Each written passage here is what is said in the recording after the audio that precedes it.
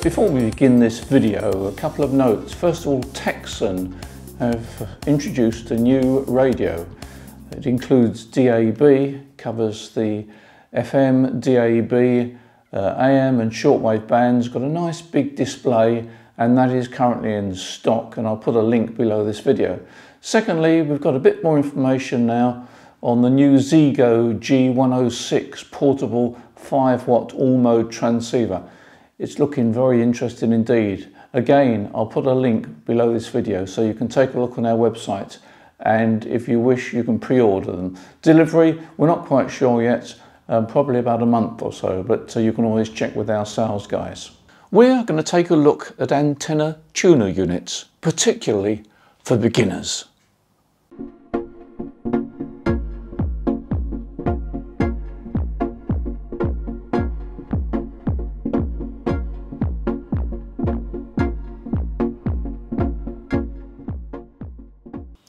Antenna tuning units. It's a subject which I haven't covered for some while. In fact, I've concentrated quite recently on various antennas. I've been messing about in the garden, as you may have noticed with some of the previous videos. Experimented with antennas, testing this and testing that. But I have had quite a few comments or inquiries from viewers asking about antenna tuner units, and particularly beginners, because they don't fully understand whether they need one, why they need one, how to use it, and particularly if they've got an antenna tuner unit in their transceiver, why would they want an external one? They've seen the adverts and the websites advertising a wide range of external tuner units, but surely if you've got one built into your transceiver, you don't need another one. Well, these are all quite logical questions to ask, particularly if you're a beginner. And I can go back to my early days of ham radio when there's all sorts of questions that I really needed to ask. In those days, of course, we didn't have the benefit of things like YouTube and Google. We have today. So what I'm going to do is I'm going to cover antenna tuner units for beginners. If you're an experienced ham operator, there won't be too much for you to learn here. But for beginners, there's a number of fundamental questions which I think need to be covered, and I'll try and cover them in this video. Now, before we cover the actual item, I should mention that every time I mention antenna tuner units, I get comments from people saying, well, it's not a tuner unit at all. Well, in fact, you are right. But it's one of these titles that we're really stuck with, and as long as we understand what it actually does, then I don't think there's too much of a problem. Briefly, an antenna tuner unit doesn't tune the antenna. The only way to tune the antenna is at the point of the antenna itself by adjusting it.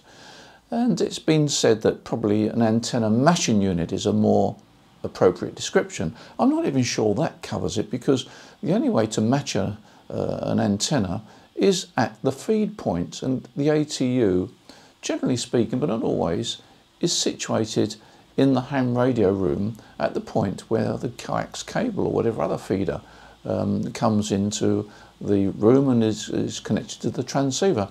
So I suppose the most accurate thing is a matching unit, because it matches the reactance that it sees at the end of the coax cable or the open wire feeder. So, having covered that, I shall go back to the term ATU. Rather in the old days, when I can remember asking somebody, have you got a biro? And they'd give me a ballpoint pen, which wasn't a biro at all. But anyway, there we are. So we're going to talk about antenna tuner units. Generally speaking, on the front of the transceiver, it's just labelled tuner. So what does this box actually do? Now, first of all, why do you need an antenna tuner unit at all? Well, your transceiver is designed to work into a 50 ohm load. That's why we use 50 ohm coax, generally speaking, in the ham radio hobby. If that transceiver is connected to a 50 ohm dummy load, it delivers all its power. It's very happy, there's no reactance at all, and it delivers its full power. If we erect a dipole, a simple single band dipole, in our garden and we feed it with 50 ohm coax, we've got a pretty good match. It's not a perfect match because the dipole is not 50 ohms, generally speaking, it's either higher or lower, but it's roughly about right. And you get a very low VSWR. And again, the transceiver is quite happy to deliver power into that antenna. It doesn't need an antenna tuner unit at all. You could switch it off and the transceiver will be more than happy to deliver its full power into your antenna. Now, your antenna has got a resonant frequency. Let's talk about 80 meters, and perhaps you've resonated your antenna on 3.7 megahertz. And everything is fine. Now, if you were to tune your transceiver, turn your dial up to say 3.79 megahertz, you started to move away from the resonant frequency of the antenna, and the result is that the VSWR will start to rise. Now, if it rises to around about 1.6 or 1.7, there's not too much of a problem. You can get rid of it, of course, but if you haven't got an antenna tuner unit, it probably will still, the transceiver will still deliver full power. But as soon as we go above about 1.7, the transceiver doesn't really like things that much. And it starts to protect itself because a transceiver doesn't want to go into a high VSWR load, a highly reactive load. So it starts to protect itself and it reduces power. And this is where the first problem arises and the first need for an antenna tuner unit is that once the VSWR starts to rise above about 1.7, it will start to protect itself. And it starts to protect itself pretty rapidly. When you get to 2 to 1, it's quite noticeable that the power will start to drop. And if you go up to 3 to 1 VSWR, the power will be reduced quite dramatically. In other words, you're not going to be able to deliver the full power to your antenna, not so much because of any loss, but because the transceiver is reducing power to protect itself. Most transceivers have got an internal antenna tuner unit, and that's when you need to switch your antenna tuner unit in.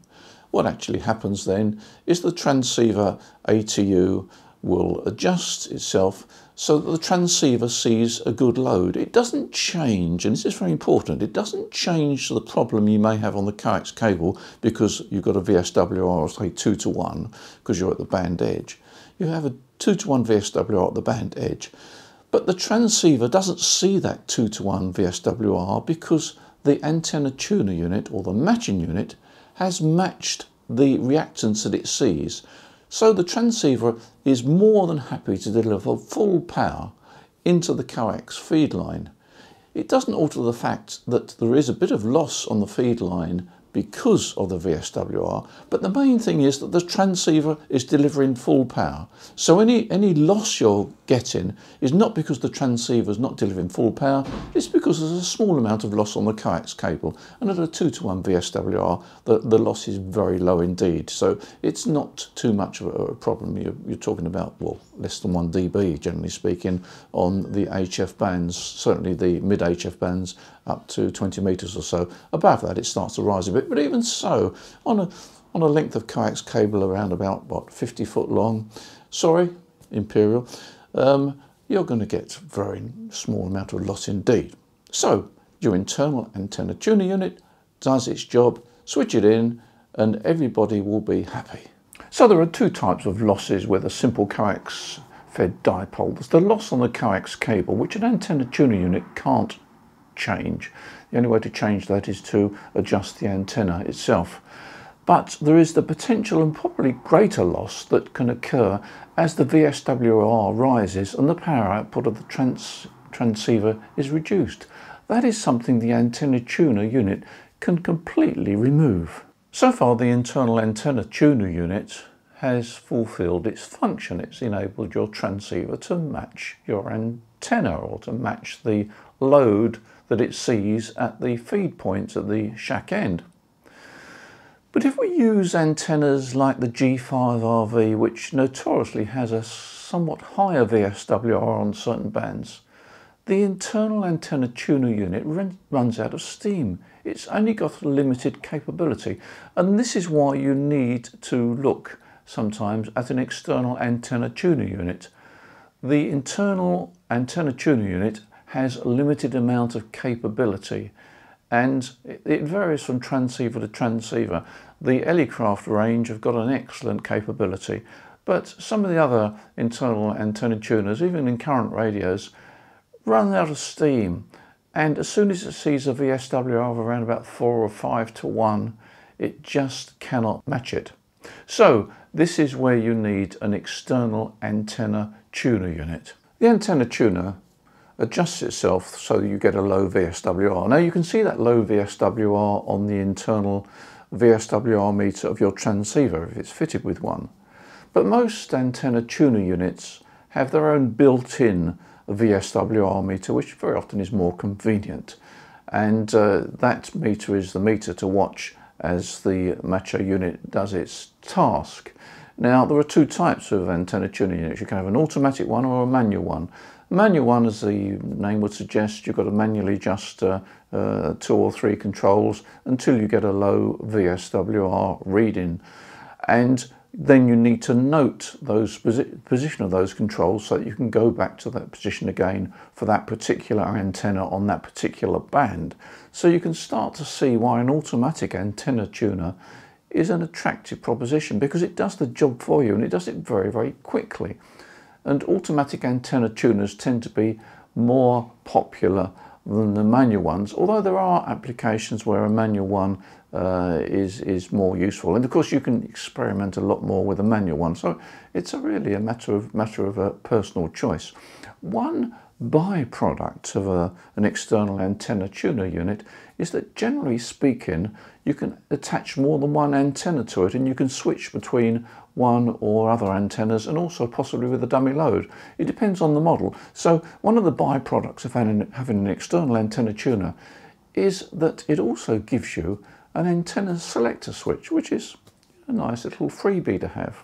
One thing you must do though is only use one antenna tuner. You can't use them in series. In other words, you can't have your internal one on and your external one on, because you'll be chasing your tail. So if you're using an external antenna tuner, do remember to switch off the internal one. Important point. Another reason for purchasing an external antenna tuner unit is that if you decide to use a linear amplifier to amplify your signal, then your internal ATU in your transceiver is going to be no good at all, because you want the antenna tuner unit to be right at the point where the coax cable goes up to the antenna. And so if you've got an external linear amplifier, then the antenna tuner unit needs to be after the amplifier. In other words, it needs to be after the output of the amplifier. Now if you have an antenna system, a doublet, which is using open wire feeder back to the transceiver, then you'll almost certainly need an external antenna tuner. It is possible on some occasions to run that open wire feeder back to a 1-to-1 or 4-to-1 balun and plug it into your transceiver and hope that the internal ATU will match it, but it's unlikely. So if you're going to use install a doublet with open wire feeder, then you will certainly need a separate external antenna tuner which can connect to balanced line. That really is an essential requirement, that you've got an antenna tuner that has a balanced line connection. Again, that can be either a manual tuner or an automatic tuner.